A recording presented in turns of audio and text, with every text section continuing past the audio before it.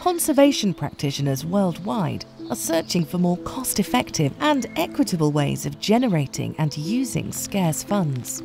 The Sincere project looks at innovative ways to value and implement forest ecosystem services through the development of novel policies and new business models, such as payments for ecosystem services. 11 innovation actions have provided the basis for continuous collaborative learning, each of them with an associated innovation mechanism to provide new income streams and further develop the forest ecosystems. We'll now look into 4 of these case studies.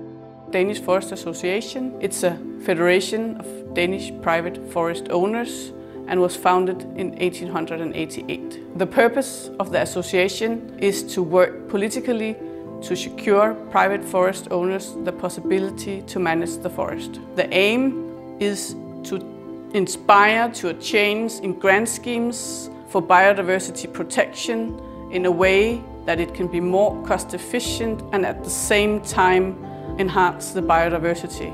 The innovative mechanism itself is a reverse auction where forest owners offer biodiversity conservation measures in a fairly open call, which means the forest owners decide himself which type of conservation measure he will offer and at what price.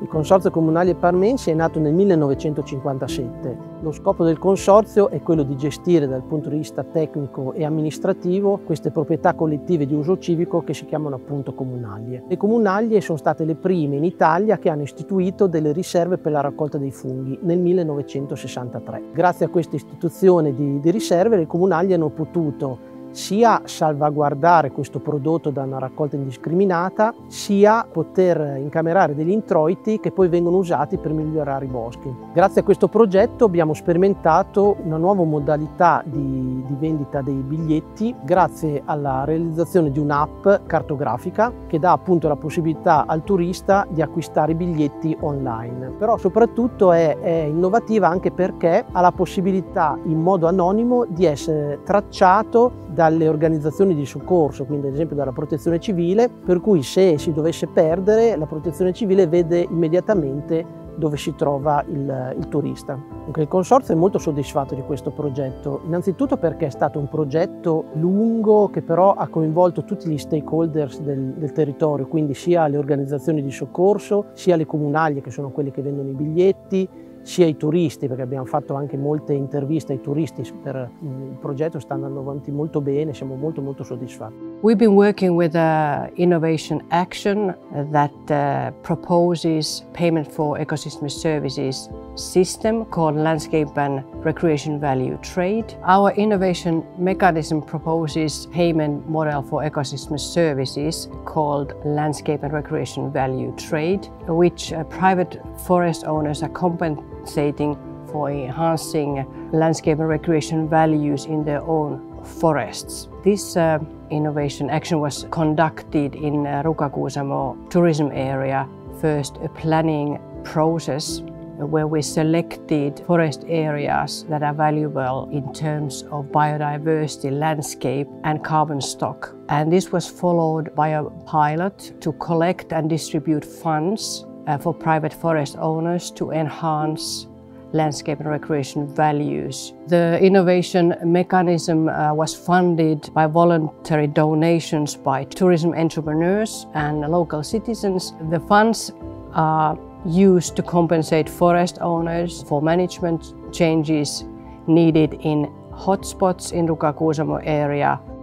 The CPF is a public agency of the Catalan government which deals with the sustainable forest management of private forests. In the innovation action in Catalonia, we wanted to explore the link between forests and water, and also to explore the possibilities of payment for ecosystem services schemes to be implemented in our context. And to do so, we have chosen the forests around the water reservoir of Rialp. First, we included forest and forestry in the master plan of the water reservoir, where forest management was recognized as a key activity in the area to secure forest ecosystem services. Then we focused in the development of a payment for ecosystem services scheme, a local fund for forests and water.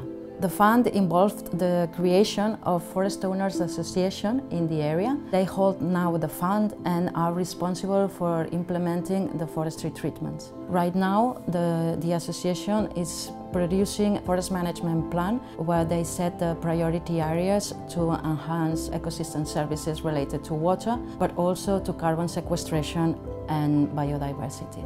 At the end, payments from the beneficiaries of this water provision will be distributed through this fund to the forest owners implementing the prescribed forestry treatments.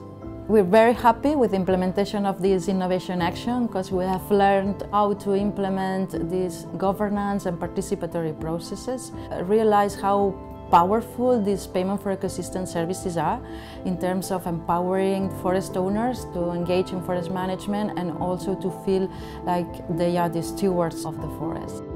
As these case studies show, different projects in different locations require different solutions. To innovate, it is crucial to adapt to each context and take in consideration the stakeholders' interests and needs while being aware of the institutional constraints and possibilities, connecting knowledge and expertise from practice, science and policy across Europe and beyond. Find all the resources and reports resulting from work carried out in the Sincere project on sincereforests.eu. Sincere, innovating for forest ecosystem services.